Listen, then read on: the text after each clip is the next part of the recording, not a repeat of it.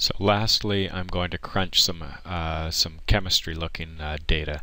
So if we look right here, you can see that there's some data that refers to concentration of something that seems to be going down. So that presumably is some reactant which is producing, and you can see that that's because, I say that because this concentration of whatever is disappearing. So I want to plot this. I want time to be on the x-axis. So one of the first things I need to do is reposition this this way. So if I wanted to graph this,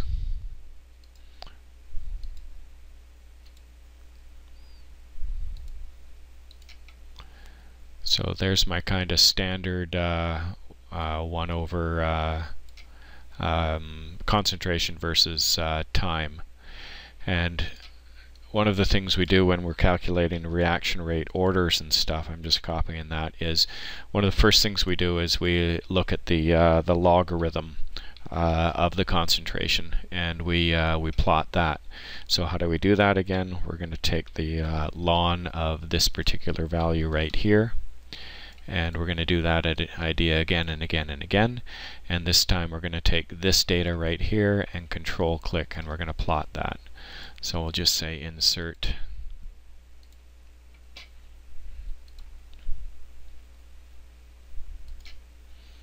and there's our data for the logarithmic, or the natural log of the concentration. And again, we would go in and we'd gussy up these graphs, but this is just for demonstration purposes. So another thing we do when we're trying to figure out reaction orders is we take this very same data, but then we also plot, instead of plotting the ln of c, we actually plot 1 over c. So here I'm going to say 1 over c, and I want this value here to be equal to 1 divided by whatever that value is there.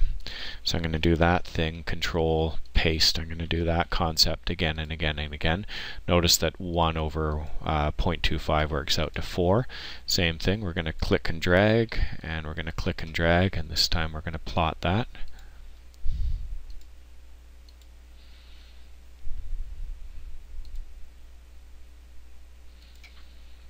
And that's what we get for our 1 over c.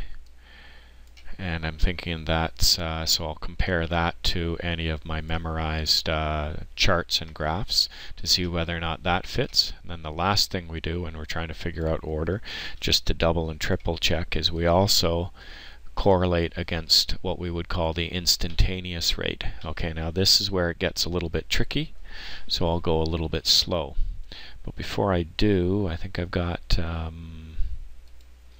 where did that file go? Here it is here. Okay.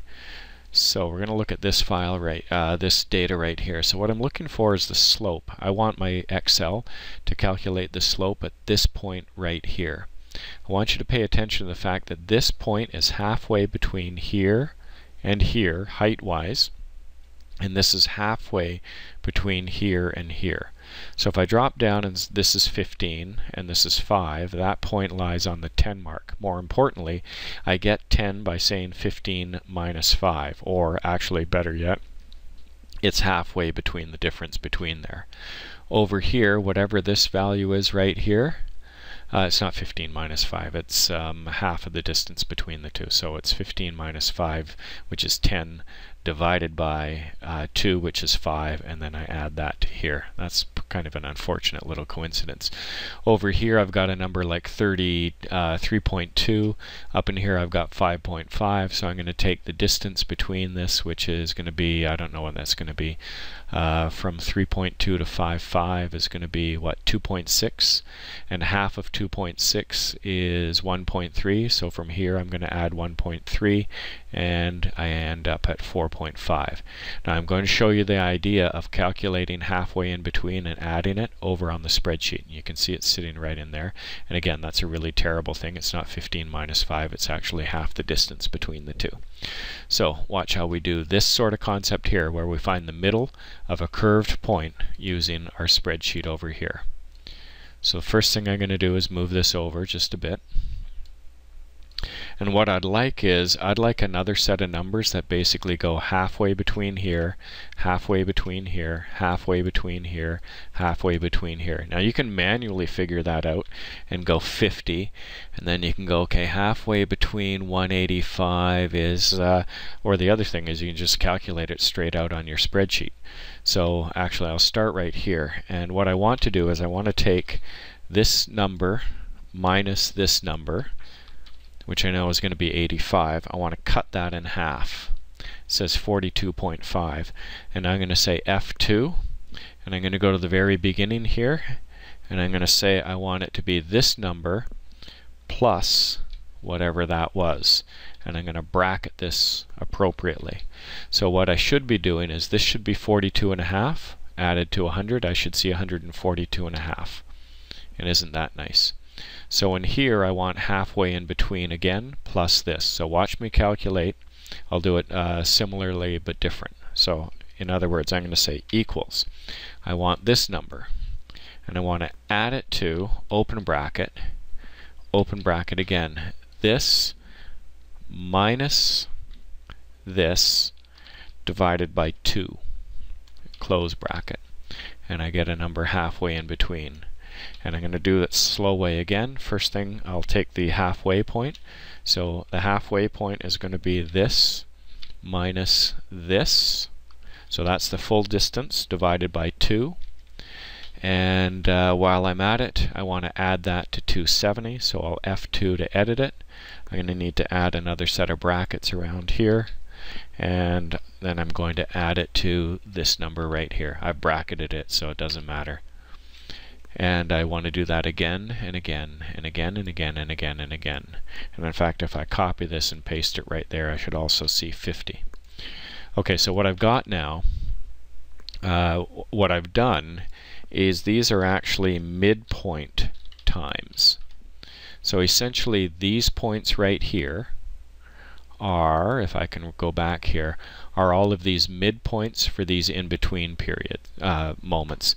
So again, for example, to find the midpoint between here and here, this is terrible. It's not 15 minus 5. That just happens to be luck. What this is, this point right here is halfway between these 2 points plus this. So 15 minus 5 was 10, divided by 2 is 5. We went from here, we added 5. Over here, what would happen is we would say 20. If we wanted the midpoint in here, we would say 20 minus 15, which is 5. Cut it in half, 2.5, and we go 2.5 from here, which is 17.5. Same thing over here, up in this area and across here and across here. So now I'm going to show you that in the case of concentration. So here's our concentration values. We're going to click and drag them back over to here. And now I'm going to calculate the corresponding midpoints for all of the concentration values. So how do we do that? Well, we need the halfway distance between here. So the halfway distance here is this minus this. Great, but I need to bracket that. So I'll bracket that. And we need to cut that in half. And so we're going to have to take that and add it to this value right in here. So I'll F2. I'll bracket this. And I'll go to the beginning and bracket that again. I hate switching keyboards. Give me my old keyboard. I spilt coffee on it, but don't even get me started. Okay, plus this.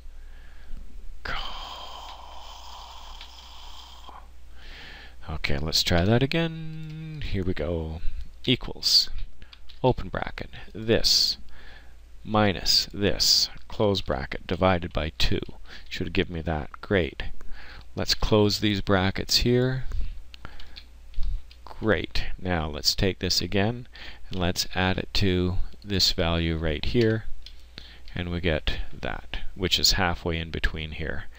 If we copy and paste that here, we should get a number 2.27 should be halfway in between here, and again and again and again. And what I want you to see is that these are midpoint concentration values. So now if we take this, which is the midpoint of the times, and this, which is the midpoint of the concentrations, and plot these, then we should be off to the races. 9 minutes, wow, for this demo. Holy crow. Great, and we'll make it look like a graph paper. Same thing, having done this, let's go back and add our axes, bearing in mind that these are still time values, but these are they're still in seconds. These are midpoints. I should probably say time midpoints.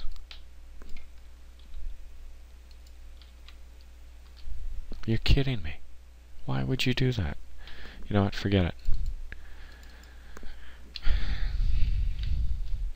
And this is concentration midpoints. So these are conc midpoints, and this would be moles per liter.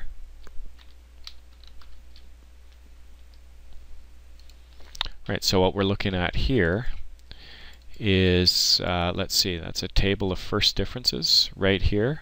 Also a table of instantaneous changes in concentration. So in fact, that's not concentrations, that's actually the change in concentration at any given time. So that's the change in conc. There you go.